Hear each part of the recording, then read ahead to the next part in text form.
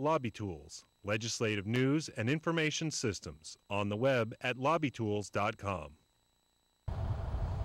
Starting Friday, the state and some city and county governments will begin holding back 3% of their employees' paychecks. A court case challenging the legality of the deduction has been scheduled for October.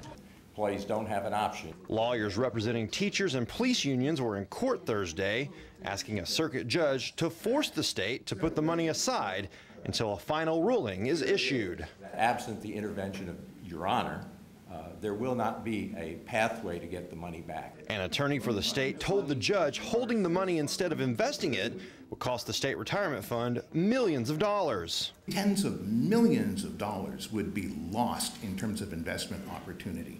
But once both sides finished making their case, the bigger issue still remained. And that issue likely won't be decided until it reaches the Florida Supreme Court. In the meantime, both sides will be debating over the constitutionality of forcing state workers to contribute to their retirement.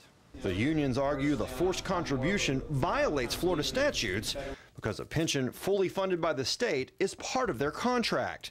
Ron Meyer, the attorney representing the Florida Education Association, says both sides are committed to moving the issue through the courts quickly. By the time it gets to the Supreme Court, I would think that we might be looking at a year's litigation. But until then, the 655,000 government employees in the Florida retirement system will continue to see smaller paychecks.